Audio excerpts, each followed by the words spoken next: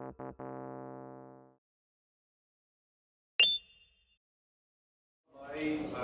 a social entrepreneur, but I'm going to talk about, you know, kind of what I see happening in the world of business and why companies like Ecofiltro, you're going to see more and more of them in Guatemala and in Central America, which I think is a real benefit to the country and to the world. So, I thought I was speaking in Spanish, so I put up some Spanish slides, but this is, I'm a part of the World Economic Forum.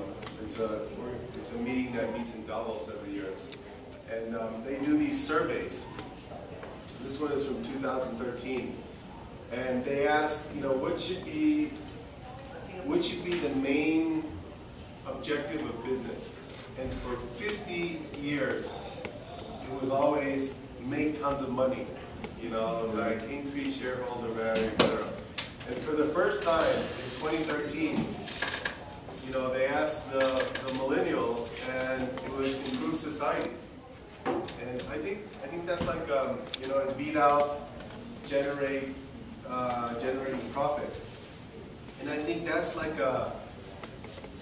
an incredible trend that I think is going to continue more and more. You know, millennials are really connected. They all have smartphones, or many do, and they really are connected with what's happening all over the world. And they want to identify with companies that, you know, want to improve society. So I think that's like a real important trend that I think is happening in a major way, and it's going to reduce poverty, I think, dramatically in the next 10 to 20 years. And kind of what I do at Ecofiltro, you know, because I was interviewed by CNN the other day, and the reporter, like the first question, I just got back from a trip, I was kind of tired. The first question was, so what is your organization? You know, it's like usually they kind of, a reporter eases you into the interview. And I was like, and the first thing that came to my head was, Ecofiltro is an organization that has the brain of a business and the heart of a foundation. It was just came out of the blue. I was like, man, that was good. And, you know, the camera's rolling and everything. And you know, what's going on in the world? So you have your traditional businesses where, you know, it's all about financial, you know, return, you know, making as high a financial return as possible. And then you have like the Red Crosses of the world, Save the Children, that it's all about, you know, social impact and environmental impact. And right now you're having a ton of investors and companies that are focused on, you know, a financial return, but also a social and environmental impact. And that's inversión de impacto. Yeah. That's a really major trend. And I was just in China last month, and a lot of the big CEOs, you know, CEOs of major companies, they're all looking for organizations that are doing that are financially sustainable, but that have great impact. And I think that's a good thing, you know, because NGOs and foundations are great, but they're dependent on donations. Okay, so you know the social problems in the world are like this, and the amount of donations you can raise are like this. So, you know, they haven't been able, with all the billions of dollars that they do raise every year, they really haven't had a lot of impact. And, well, you know, capitalism without a conscience doesn't help anyone, right? Okay, big companies at whatever cost make money, it's not good for the environment, you know, it's just not good. So I think, you know, there's like, I'm a big believer in conscious capitalism, capitalismo consciente. And I think that's where the whole worldwide movement is going in that direction. And a lot of the money is going in that direction too. And look at the amount of, I mean, there's a ton of funds that all they invest in are companies like mine, like Ecofiltro. I mean, like, you wouldn't believe the amount of people, you know, Ecofiltro is a sustainable organization financially, but every month I get 2 or 3 people that want to throw money at me. You know, they're like, you know, they're looking. Right now there's more investors than social companies that that are demanding it. So it's an interesting trend, and the reason the reason I bring it up is I think people are now connecting the dots. They're like, do I really want to support a company that pollutes? You know, before it was not very evident. You know, companies did pay, and you know, people weren't really judging how companies produce things, or the negative externality. Now people are really conscious. You know, I mean, most fish now in the sea have plastic in their bellies, and you know, so you know, if companies, like I think a great company that I think I'm going to invest in if it pops up is a company that just sells beverages with glass containers. You know, we got to wean ourselves off of plastic, not just in Guatemala, but worldwide. It's a major problem. But it's really going to be hard for a CEO that produces a lot of garbage to say, I'm for the environment. You know, young people, especially your age, are getting a lot smarter, and they really kind of can see through if a CEO is being authentic or not. So that's a big, and you know, the companies like, you know, the companies that are, you know, producing good products that take care of the environment are doing really well. Like aside from Ecofiltro, I'm an organic coffee farmer. So in Antigua, I produce coffee and I sell it in Asia. And we're a Rainforest Alliance, and we've seen that. You know, I mean, you still have to go out and market your product. You got to get on the plane and go to Korea and Japan. But people really value your product if you're taking care of the environment.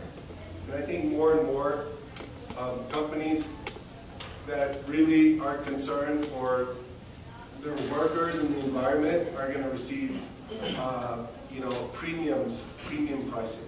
Like nobody believes this, but you know, the market price for coffee is about $1 or $2. I don't even know what it is now, but we get $7 to $9 in green, not roasted. I mean, it's like it's the most well-paid coffee in Guatemala. I mean, it's a very small farm. It's 15 manzanas, but you know, people really respect you if you do a good job with your farm and the environment.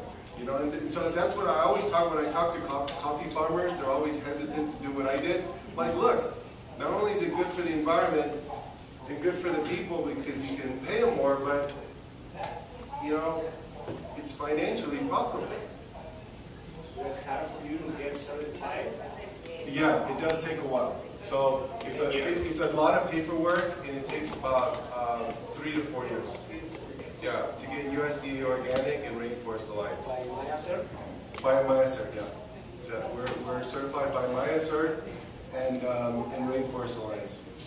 And we have others that are less well known. But the point I wanted to make, because you know, I want to focus on Ecofiltro, is that you know, there's a whole trend. People that are doing the right thing, not only is it good humanistically, but the marketplace is starting to reward them. And I think that's a good trend, you know, because sometimes you read the paper here and it's all negative. I'm like, this is all going to be positive, this talk today.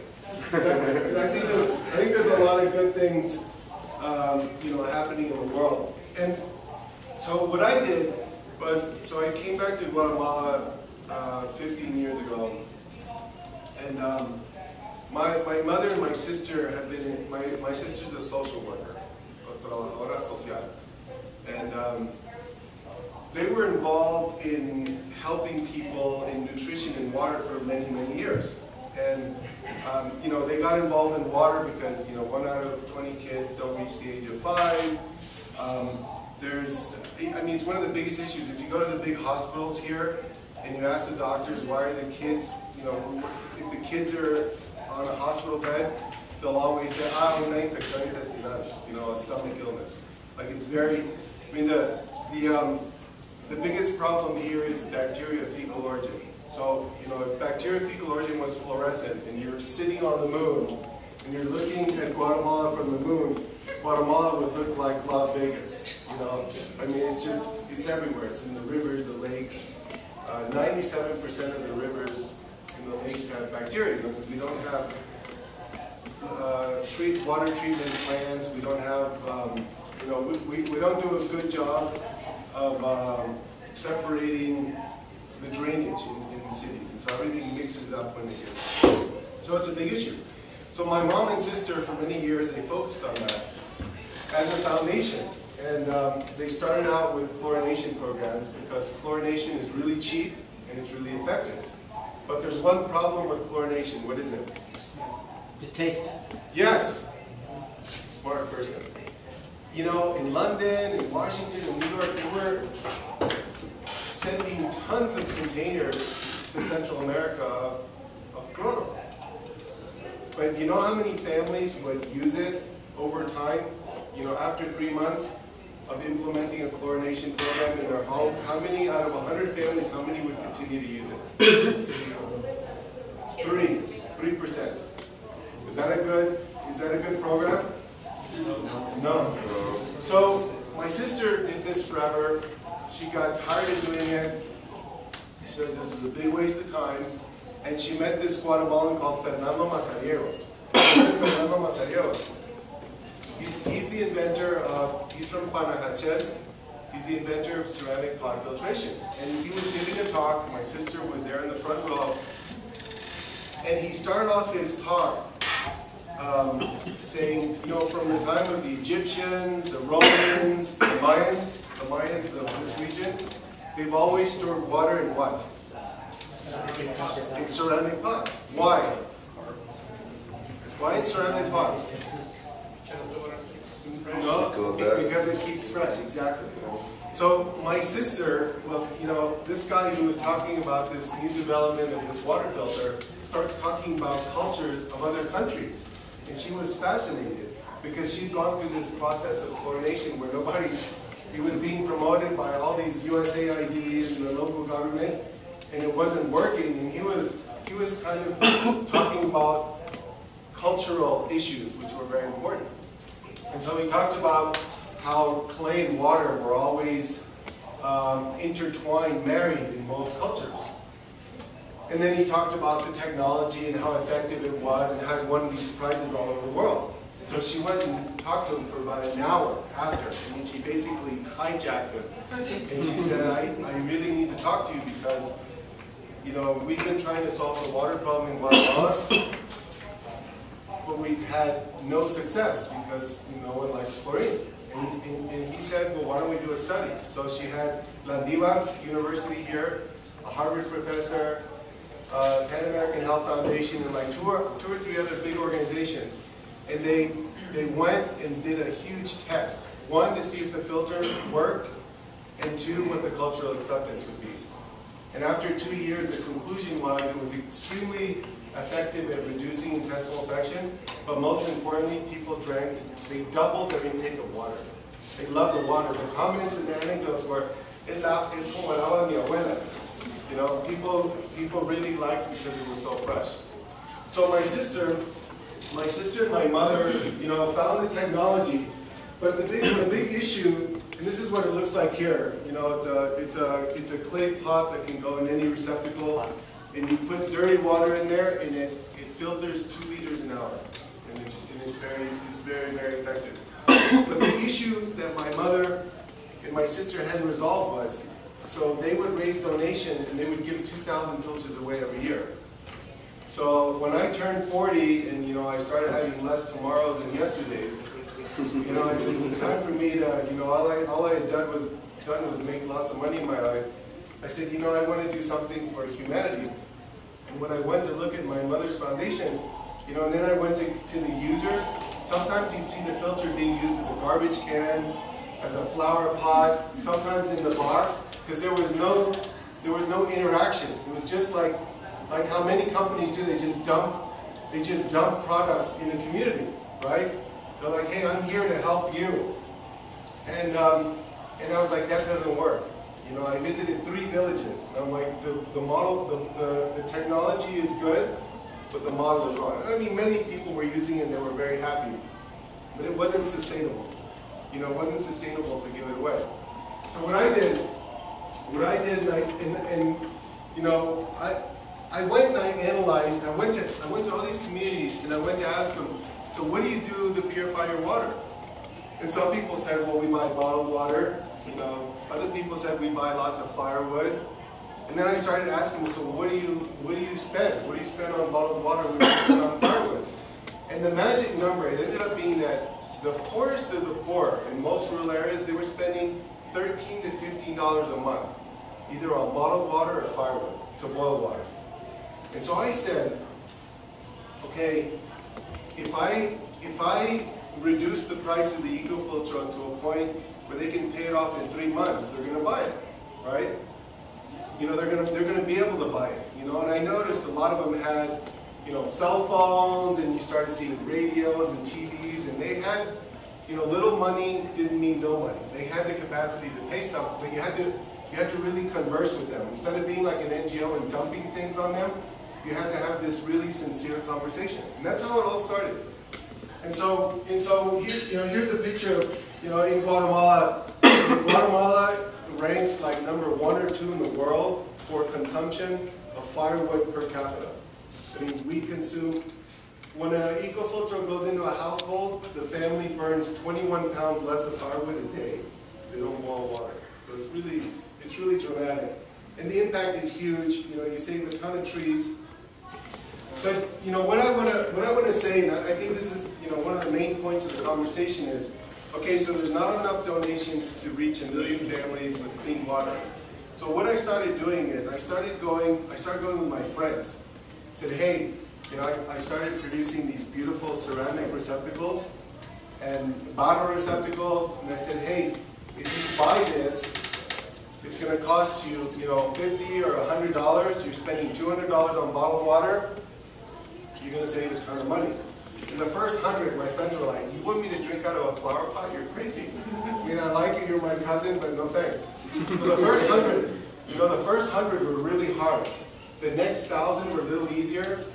And, you know, in the last 7 years, we've reached 112,000 urban families. So now, you know, the who's who of Guatemala, I even have a couple billionaires in the US, they have beautiful Ecofiltros in their kitchens. But the reason I did the urban is, you know, like here the Malacates, all the rock stars, everyone has Ecofiltros, the sports stars. As I said, you know, if I can make money on the urban, then I can reduce the price to $35 on the rural, and I can provide payments. So I went at it at a different approach. Instead of depending on donations, I said, if I can create something that looks really good, that someone will be proud to have in their kitchen, and obviously that produces good quality water, then that will be enough to make it go. And so, thanks to these, you know, 112,000 urban customers, we have about 208,000 rural families. So, you know, when I said, okay, I'm going to do this, I told my mom I want to do this, but I want to do it not as a foundation, but as a social enterprise.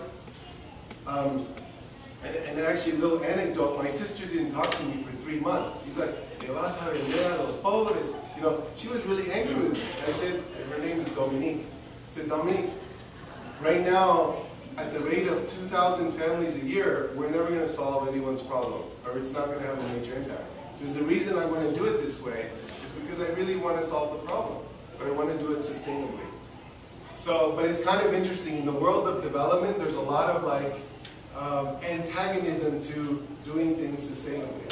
Now she loves me. Now she's on my board, and she thinks, she's like, why didn't I do this when I started? You know, she's my cheerleader #1.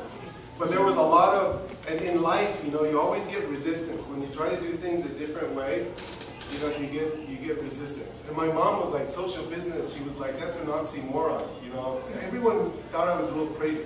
But you have to be crazy if you want to change the world.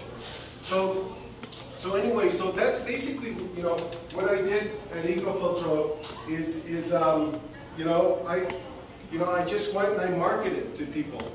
And I tell you, those first 100, I almost quit because I had so many people telling me, I'm not going to drink out of a flower pot, even though these were like my cousins. But I stuck with it, and I got really, really good at marketing graphically.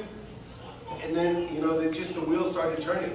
And it was really important, like, it was really important to focus on the value of the filter. Because at first I started saying, if you buy this, I'm going to reach rural families, and it didn't resonate.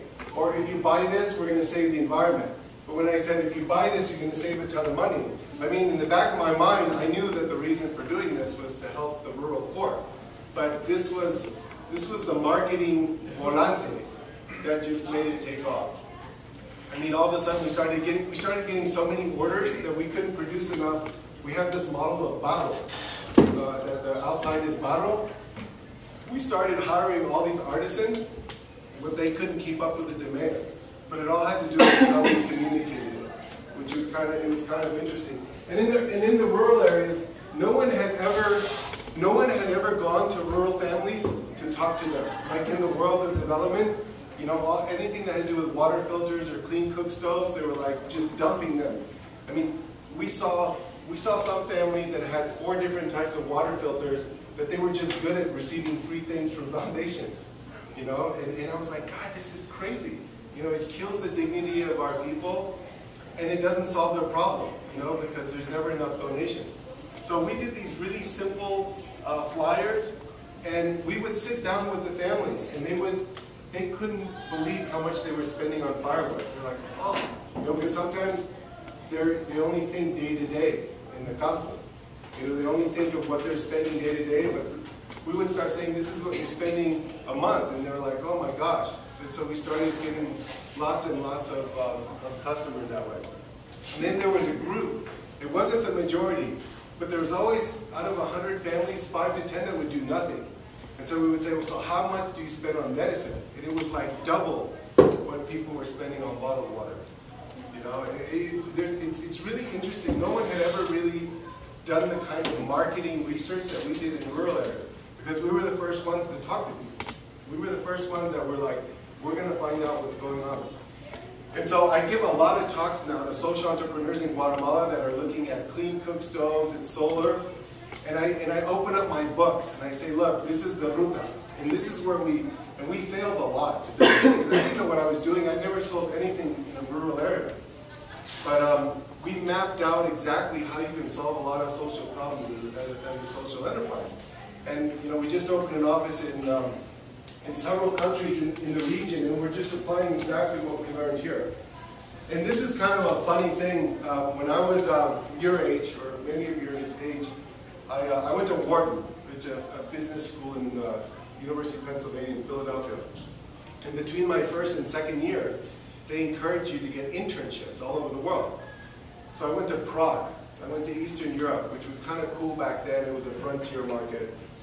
And when I would walk from my apartment to my job, I would pass this big university. And this big university always had this huge curtain that said Microsoft. And one day I went in. You know, I went into the university and it looked like a Microsoft store. Microsoft, their strategy of going into Eastern Europe was they were working with the universities and they were giving lots of stuff away, like software, computers in some cases. And so it dawned on me 3 years ago. I says, why don't I develop a strategy where I donate not to families but to schools? So we started this program where we want to donate 1 Ecofiltro to every rural classroom in Guatemala. And I got a bunch of sponsors. Like I got Tigo, Visa, Coca-Cola, the Swiss government. Like in the last 3 years, we've reached 1,600 rural schools and about 600,000 kids. Every month is about 90 new schools. You know, so we're scaling nicely. And something that's really cool about this is we created these ambassadors because kids hate boiled water. You know, it's kind of hot sometimes, it's dead water, it kind of tastes smoky. So all of a sudden, you know, we have about 610,000 of these little kids all over the place. They became our salespeople. So all of a sudden, you know, they're the ones that, because when we donate to a school, we talk about health and hygiene, importance of cleaning your hands, and importance of drinking purified water. So the ones that had parents that weren't doing anything, they're like, Papa, tú estás tomando agua con popó. You know, I mean, we made them really sharp. And so that's how, you know, the school donations is what's gotten us into homes quickly. So it's kind of interesting, but I wish I would have done this 7 years ago, you know, when I started. So now you know, because we have lots of companies that want to, you know, they want to donate filters to the schools where their employees send their kids. And so that's what we do. Like now in November, December, you know, it's the summer or the vacations. So we have a gap there, but in January we'll start Next year, we'll probably be going at the rate of about 150 schools a month. So the scale is really nice. We try to make things really cool. We have all the most famous artists from Valens, Edwin Guillermo, Enrique Kai, all the cool graffiti artists, many from Zone 1. So we became not a water filter in urban homes, but a piece of art. And so right now we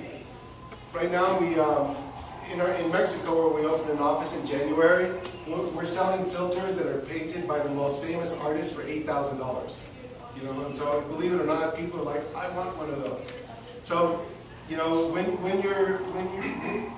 when your social objective is like really impressive, you get all these people joining you. Like the Malacates and TV personalities, famous artists. They want to help you.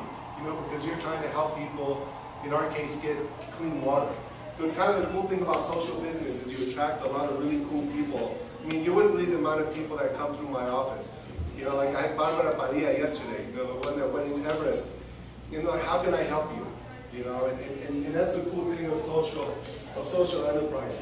And then we created, cool models in Petre. This is kind of cool. You've probably seen it. If you're from Antigua, have you seen these? Agua para todos. Yes, of course. So this was the idea of my secretary, my assistant. My assistant said, I'm from Antigua, and I notice kids are going into restaurants all the time asking for water, and many times they don't give them water. And so she said, why don't we do agua para todos? So it started by one in Luna y Miel. Prensa Libre covered it, like a week later, because the press is many times trying to cover good things that are happening in Guatemala. So the next day we had like 12 restaurants. Says, I want to be a part of Agua para Todos. Now we're in, I think, 90 places. And we're coming into the city in December. You're going to start seeing them in a lot of coffee chains and stuff. So it's basically water for everyone, and Luna and Miel that started, the first day they gave out 300 paper cups of water.